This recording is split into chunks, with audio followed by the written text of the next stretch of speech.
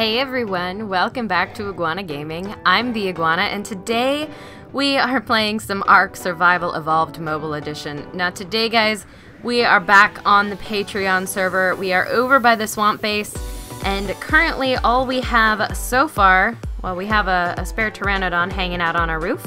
I think that's a wild pteranodon. So far, all we have at the swamp castle is a baryonyx and this shark, and I definitely want more underwater tames to start filling up this area. And so today I think what we're gonna do is go ahead and try to find ourselves a basilosaurus. Now basilosaurus are actually very not very rare, but pretty rare. They're not the most common things in the world, and it can be difficult to find a high level one.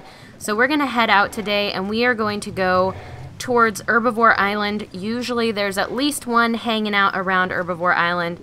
I'm really hoping we find one out there because I would really love to have a basilo. They are one of the best underwater creatures for a number of reasons. Namely, they don't get shocked by the jellyfish. So like they take damage, but it doesn't knock you off the mount when you are shocked by the jellyfish, which can be kind of a big issue in the ocean if you are riding something like a shark or an ichthy. Well, you won't get aggroed on an ichthy, but if you're riding a shark, you definitely can get knocked off of your mount if you go a little bit too close to those jellyfish. So it's definitely something to be aware of, and it's definitely something to try to avoid. So basilos are great. They also have really good stats in general. They make a great caving dino in PC, and so I'm really hoping to get one on this series and have fun with it, because it'll be the first basilo I will have tamed on ARK Mobile ever, which will be great. Alright, the problem is that our shark is not the most enduring, I guess, of sharks. It doesn't have very great stamina, but it is very, very cool looking. Now, we also did get a lot of really, really good name suggestions for this guy, and I'm kind of trying to think of which one of the name suggestions I really liked. I know someone suggested the name The Meg, which is very good. There's definitely a few other good names as well, like Sharknado was kind of a fun one. Yeah, so I'm still kind of chewing on that. We'll probably name this guy by the end of the episode after I go ahead and tame myself up a Bassie. Alright, let's go ahead and kill these sharks while we're out here. This one's almost dead. You come here.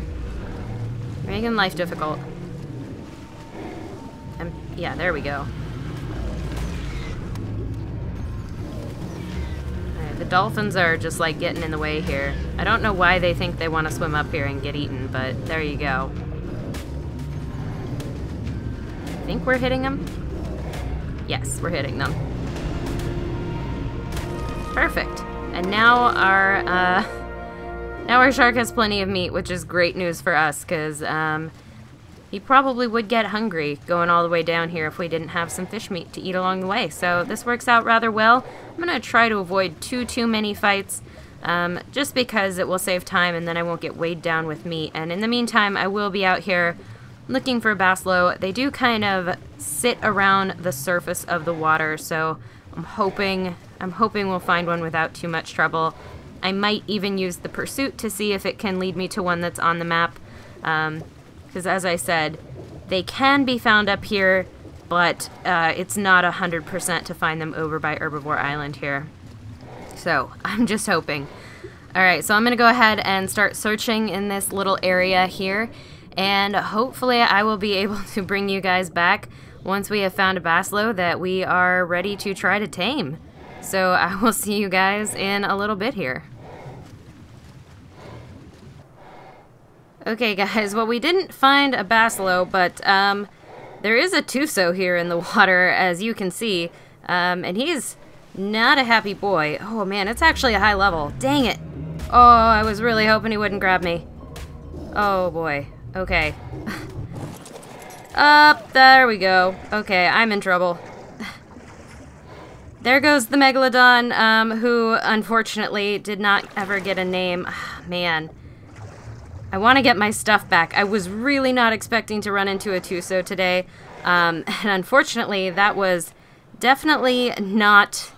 He was much higher in the water than TUSOs normally spawn. Dang it, that's my Ascendant saddle too. there really wasn't too much on that Megalodon that's going to be critical, and like I don't have a way to tame this guy right now. It sucks because that's actually a decent level. It's actually a very good TUSO. But if I go out there, I will be killed like instantly. So that's awful. I'm lucky I actually got out of that situation alive. And yeah, I'm lucky I was close enough to shore to get out of his grasp after he grabbed my shark. Oh man, that's just the worst. Is he just like hanging out, chilling? I'm genuinely afraid to go over there. So yeah, the issue is that I've not been able to find a BASILO in this area, and now that TUSO has definitely destroyed my day. I think I got my collar back, at least. I did. Yep. So rip the Megalodon and TUSOs. Man, only ever when I'm not looking for a TUSO, like when I really, really don't want to run into a TUSO, do I run into a TUSO. So I'm going to have to figure out how to get back to one of my bases. They are unfortunately all very, very far away from here. As you can kind of see, this is where I found the TUSO, by the way, is right off the very southernmost part of this map. He was just hanging out literally right next to shore and spawned in as I was swimming by and came after me, and then my Megalodon ran out of stamina. So I got up onto shore and then he caught us. Yeah, so I figured I would share that with you guys because, hey, we found a TUSO. I just can't tame it yet because I don't have black pearls or something to feed him while I give him black pearls. Alright, so, yeah, trying to figure out the best way to get back to base is definitely going to be a pain. But, yeah, we're going to go out and tame something. It may not be a BASILO because I've not had any luck finding something today. We may have to tame another Megalodon or possibly an Ichthy. But it's definitely not going to be that TUSO. I do apologize for that, guys, but, yeah, dang it, that's a bummer. I really liked that. Maybe we'll tame a Manta. Manta are super OP for, like, a weird reason. I don't know. They do a lot of damage, without really seeming to be that powerful. They can do quite a bit of damage. Okay, guys, so I'm gonna go ahead and figure out how to get myself back to base, and I will see you guys in a little bit. Okay guys, so we are back, and I have tamed up this Manta. Unfortunately, I had a crash in the ocean right after taming this guy, and so we did not, in fact, unfortunately, get to see the taming of this. I used a soothing balm and some, what are they? Angler gels. Some angler gels that I'd had back at base. So we did get this guy tamed up. And we do have just like a primitive saddle on him. It was a level 40 when we caught it, and it was just down the coast a few, I don't know, feet, yards, I don't know, not very far. It was down that way. And for those of you who are curious, this is our current map location. These are our current GPS coordinates. If I can I... Sometimes you can pick the GPS up and get it closer, but you can see the coordinates down at the bottom of the screen. So that's where we're currently at, and it was pretty easy tame overall, not too much in the way. I did have a crash and got attacked by jellyfish, but luckily the baryonyx and the manta kept them off of me long enough that I could swim away and shoot them with arrows until they died. And so, yeah, this is our new Manta, and I'm really sorry we couldn't get the footage of it being tamed, but let's go ahead and just run it around a little bit. That's a leech. I almost never see leeches in the game. Oh my gosh. And we have an ocean leech. That's great. That just makes so much sense. This game, I swear, it's out to get me.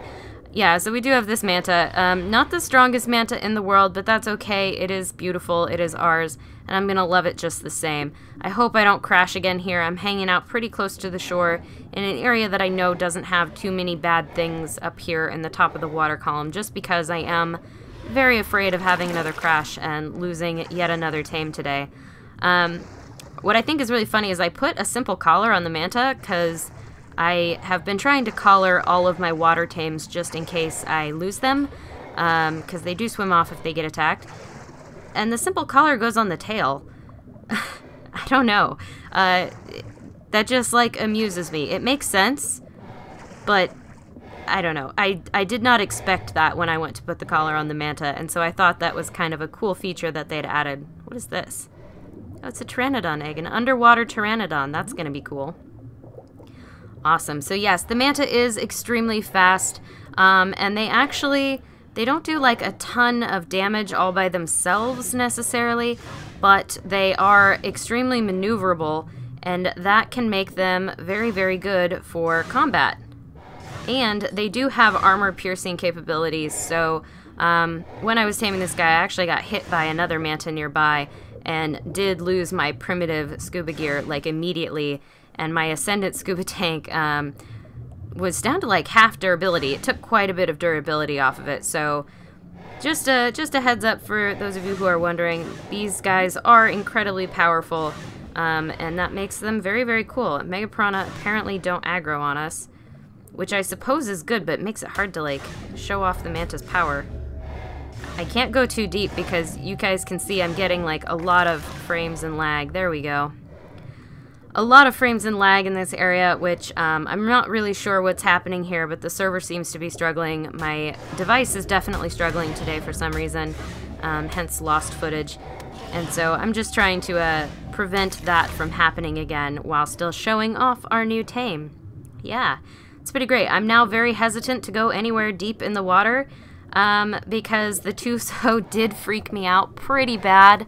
Now, the thing about the TUSO is the TUSO itself was not that bad. The problem is that TUSO was literally on shore when I found it. Like, it spawned in at the top of the water column, which TUSOs are supposed to be like a deep water creature. They're not even supposed to be able to come up that high unless they're tamed. They have a depth limit on PC. And so it's a little bit strange that on mobile they don't appear to have that same depth limit. And I'm a little bit worried about what that means for our safety here as we move into ocean tames, provided, of course, that we can prevent all of these crashes from happening on the device again, which hopefully we don't get too many of, because there was a time when the crashes made it nearly impossible to record, and I would really, really hate to have that happen again. Cool. I cannot hit this fish for the life of me. There we go. As I said, mantas are very cool, but their biggest strength is the fact that they are fast and they can pierce armor. So for underwater battles, mantas are kind of king until you get hit once by something a little bit bigger, and then you have a lot bigger problems on your hand. Now, you can also be shocked off of these by jellyfish for sure. They do get stunned by the jellyfish, and I believe they also get stunned by eels. So if you see eels, you should probably head in the other direction and not mess with those. These are really like a fast mount that you should be going around on and kind of escaping all of the real dangers, because that is where they shine. Alright, let's actually go ahead. Hopefully we don't lag out here too bad.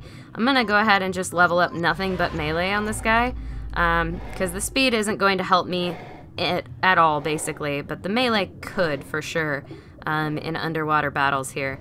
Now, the health is terrible, but again, as long as we don't run into a TUSO right offshore, we should be fine. I hope. I'm really hoping. Okay, let's see. Anything we can fight that's not going to crash my game out? That would be good. Just gotta go really slow.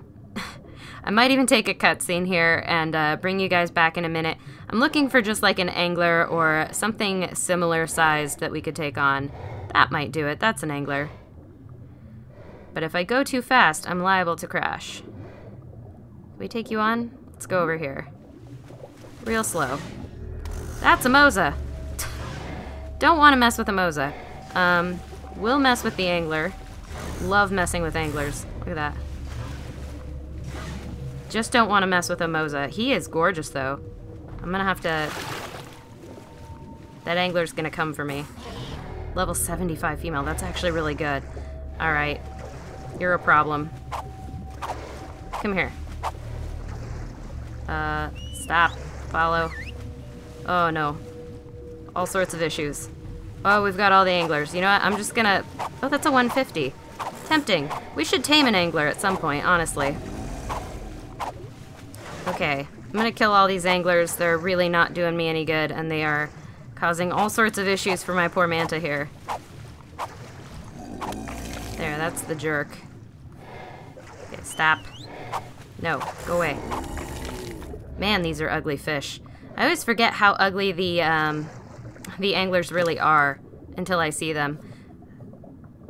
What? What? There we go. That's what I was looking for. Okay. I was like, wait, why am I looking at my manta's inventory? Alright, and then we've got these anglers as well, who like to take a bite and then run away because they're cowards. And yeah, there is a mosa down there, so I'm not going to go too deep in the water because I don't want to aggro it, just because crashes. We could actually probably try to take on a mosa with this angler, with this manta. I don't think that would be a bad idea. I've definitely beat plessies with mantas before, and it's all about turn speed, basically. So if you're fast enough to get behind them, you can kind of pick at them until they die, which is a very useful sort of feature. It's a little bit hard to hit just on, but it's better with a bigger creature that you're attacking. And you can see we actually do a decent amount of damage for just being a manta, and it's because of those armor piercing capabilities. They kind of just go right through it. There we go. There's a plessie down there as well. Can I sting you to death? Yes. Beautiful. Alright, and now we're gonna go up before we die here. So, yeah, I'm gonna take a quick cutscene and I'll bring you guys back in just a second here. Okay, cool. So, that saved, which is great. Awesome, dang. I'm actually very tempted by both the plessie and the mosa, but that's going to be for a different episode, I think. Definitely going to have to face up to the fact that I will probably lose some gear while I'm in the ocean, especially with the number of crashes I've been getting, unfortunately, here on the patron server. So that's going to be a problem, but we'll make it work. We will make it work, and I am pretty happy with how protected the shark was in this shallow area over here. The shark actually did not get attacked at all and was fine right up until we lost it to the TUSO. So I'm pretty okay with the manta being right here, being stopped, and just being a good little manta. And if we do find a male at some point, I may actually consider breeding these as well, because manta are great. I would like to breed sharks. I would like to breed manta. I would like to do underwater creature breeding in general. I'm just a little bit concerned about, that scared me. That was a frog. I'm a little bit concerned about my ability to do that optimally, just because the underwater is probably the hardest part of the game on your device. It has a lot of issues in terms of lag and crash, and especially with there being so many things down there that can just take a bite out of you so quickly and can really incapacitate you even if you're offline. Like, it's bad. And if you lose your stuff underwater, there has been a bug where your item cache doesn't actually float in the water like the ones I was looking at earlier. It just can disappear, and so that's a problem as well. I've lost some gear that way. So definite issues, but we're going to work with them. We're going to work around them, because that is the nature of ARK. And I'm still really excited, guys, because look at how cool this guy looks. He's just beautiful. And I can't get over the collar on the tail. Oh, I kind of want to put a cone of shame on him. I don't even think I have a cone of shame, but I'm going to, we're going to do that. I'm going to do it really quick. I have a little bit of amber still to burn. It makes me a little nervous to spend that much on a collar. I probably won't use very much, but I think... Oh, it's so worth it.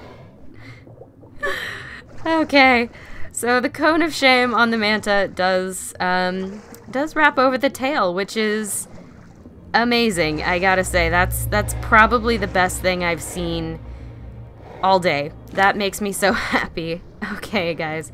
So on that note, no, you know what? I'm gonna put it back on for now.